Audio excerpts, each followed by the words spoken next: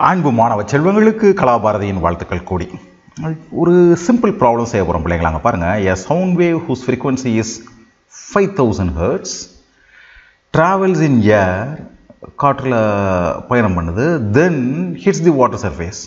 அதுக்கு அப்புறம் அது என்ன பண்ணுதுன்னா தண்ணியுடைய சர்ஃபேஸை ஹிட் பண்ணுது, தென் தண்ணியில் ட்ராவல் பண்ணுது. Ratio of it's wavelength in water and air is எவ்வளோன்னு கேட்டிருக்காங்க. சரியா? ஓகே, இதை எப்படி நம்ம ரீச் பண்ணலாம் கேட்டிங்கன்னா, இந்த சவுண்ட் வேவோட ஒரு முக்கியமான ப்ராப்பர்ட்டி நம்மளுக்கு தெரியும் பிள்ளைங்களா. அதாவது காற்றில் அதனுடைய வேகம் 330 மீட்டர் பெர் செகண்ட், தண்ணியில் அதனுடைய வேகம் 1500 அப்ராக்சிமேட்டாக, almost 5 times 1500 metre per second. இது நம்மளுக்கு தெரியும்.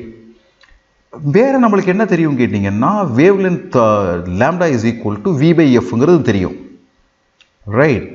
ஸோ இப்போ நமக்கு வெலாசிட்டி ஆஃப் ஏரும் தெரியும், வெலாசிட்டி அட் ஏரும் தெரியும், வெலாசிட்டி அட் வாட்டரும் தெரியும். அப்போ நீங்கள் நமக்கு வேவ் லென்த் கண்டுபிடிச்சிடலாம். ஃப்ரீக்வன்சியை பொறுத்த வரைக்கும் ஃப்ரீக்வன்சிங்கிறது ஆசிலேட், தட் இஸ் யார் ஆசிலேட் பண்ணுறாங்களோ அவங்கள சார்ந்தது. ஸோ ஃப்ரீக்வன்சி மாறாது. அப்போ lambda air that is wave length இன் ஏர் வந்து நீங்கள் என்ன செஞ்சிடலாம், v/f மீனிங் 330/5000 போட்டலாம்.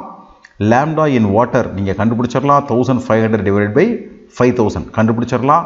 அவங்க ரேஷியோ தான் கேட்குறாங்க, meaning lambda air by lambda water.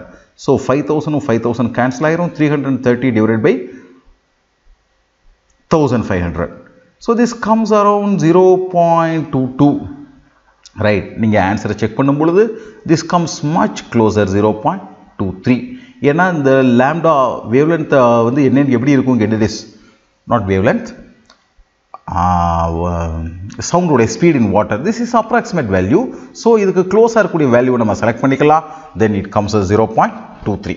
So simple பிள்ளைங்களா. பிள்ளைகளுக்கு புரிஞ்சிருக்கும்னு நினைக்கிறேன். ஏதேனும் சந்தேகங்கள் இருந்துச்சுன்னா கமெண்ட் பாக்ஸில் தெரியப்படுத்துங்க. சேனலுக்கு சப்ஸ்கிரைப் பண்ணுங்கள். உங்கள் அனைவருக்கும் கலாபாரதியின் அன்பு வாழ்த்துக்கள் பிள்ளைகளா.